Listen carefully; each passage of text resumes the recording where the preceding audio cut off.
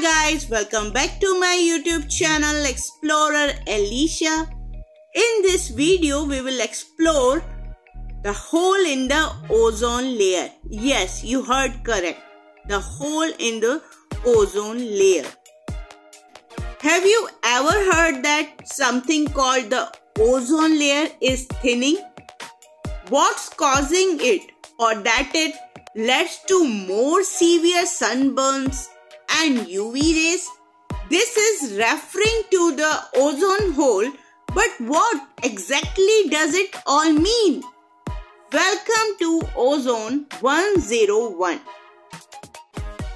The ozone hole's proper name is actually the Antarctic ozone hole, because when it forms over Antarctic. But before we get into what that is, let's first talk about what ozone itself is. Ozone is a gas compressed of 3 oxygen atoms. About 90% of the Earth's ozone exists in the stratosphere, the layer of the atmosphere that extends from 8 to above 30 miles above the Earth's surface.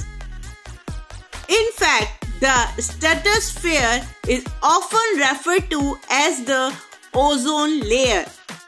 Ozone acts as a sunscreen around the Earth, filtering out harmful ultraviolet radiation or UV rays, which are mainly observed in the stratosphere. Without an ozone layer, UV radiation would sterilize the Earth with a damaged but still present ozone layer. If no ozone, there will be more sunburns, more skin cancer cases, increased cases of eye damage, and the losses of trees and plants. Hope now you understand the importance of ozone layer for a planet. So what causes the ozone hole? There are several major factors that together led to the destruction of ozone. The ozone hole happens when the protective ozone layer in the stratosphere above the South Pole begins to thin. Every September, chlorine and bromine derived from human-produced compounds are released from reactions on high-altitude polar clouds. The chemical reactions then begin to deplete the ozone layer as the sun rises at the end of the winter in the southern hemisphere, with the strongest depletion occurring above Antarctica. The hole in the ozone layer, the portion of the stratosphere protects our planets from the sun's ultraviolet rays, is continuing to decrease.